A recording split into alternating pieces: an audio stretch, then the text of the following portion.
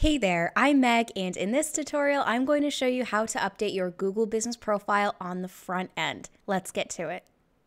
What you're going to do is head to business.google.com, and then you're going to click on your business name from the list. If you do not see your business name, you want to check that you're logged in as the correct Google account. You would click on your profile picture in the upper right, and then you can switch to a different Google account if you need to. After you click on your business name, it's going to bring you to the front end. It used to bring you to a back end, but it seems like Google has now updated that this is the only place where you can update your profile, which honestly, I don't like this. I prefer the original back end much better. So if you're like me and you're more familiar or comfortable with the back end, this tutorial is going to kind of guide you through how to do everything on the front end. So as you can see, we have the settings of my business page, and then we also have what it looks like. This is what viewers see. They don't see all of this stuff, like your edit is being reviewed, they wouldn't see that. But anyway, again, if you're not seeing this, make sure you're logged in as the correct Google account. And another way to get here is to literally Google your business name. So edit profile is where you're mainly going to be. This is where you would update your business name, category, description, your contact information. You can add your business location. If you don't have a location, you can add your service areas. You can also do both, which is great. Here you can add your hours. I have a full tutorial on how to add and edit your hours on Google.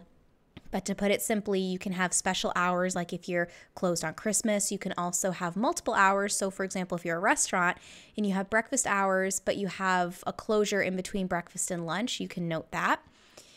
And then this is just some additional information you can add here. And if you scroll to the top, you'll see these different tabs. If you click on the tab, it just scrolls you up and down based on where that stuff is. So it's just easier to navigate if you're trying to get around somewhere. So we're going to X out of that, and then this is where you can look at your reviews. So you can reply to reviews, you can see who's written reviews for your business, which is great. If you click get more reviews, you will see your review link that you can click this button to share with your clients and customers. So that's a great way to get more reviews. You can also get your review link down here. This is if people message your page. I have messages turned off for my page because I don't want to deal with one more method of contact. Add photo is this section here. So I have a lot more photos on the front end. Instead of add photos, people would see more photos. So if you want to add photos, you can click this button or this button. And then you can categorize what the photo is. So if you want just a standard photo or your logo cover photo, so this would be your logo. And then I don't know where your cover photo would go anymore. On the back end, it shows a little profile. So you would see your business and a full profile of it, and you would see your cover photo and your profile photo just like on Facebook. But I don't know where it goes on the front end.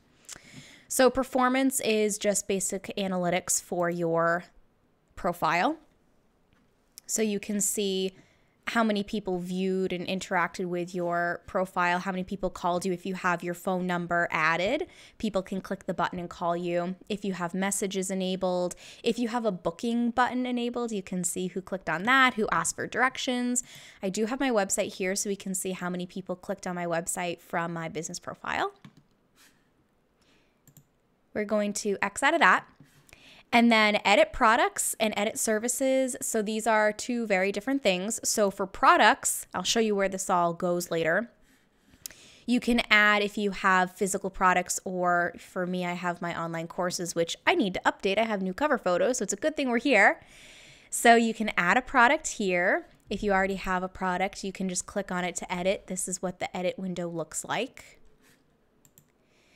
And then services is basically just categories.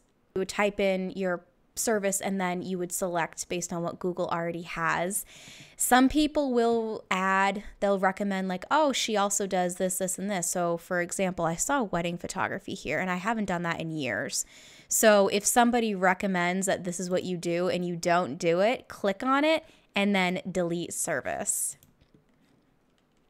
You may also see a notification in orange at the top that says something to the effect of, it would look something like this. It says something like, please review these changes, or these changes have been recommended for your page and please review them. So you can just delete them that way. So over here, you can have a booking link. So you would link to where people can book with you if you do one-on-ones. And then you can also have some frequently asked questions, which is pretty cool. Add an update is basically adding a post. So this is what I would do if I am posting the same thing that I post on Facebook and Instagram. So you can add your caption, your photo or post graphic. And then what's great is you can add a link, which is fantastic. So when I post my YouTube tutorials, I would do learn more and I would post the link to YouTube. So where all of this stuff goes and where you can also edit it on this sidebar, you have your contact information here with your buttons, more contact information. And like I said, people viewing your profile won't see this stuff. This is just back end stuff. This is where your products go. This is where some of your categories go. And your reviews.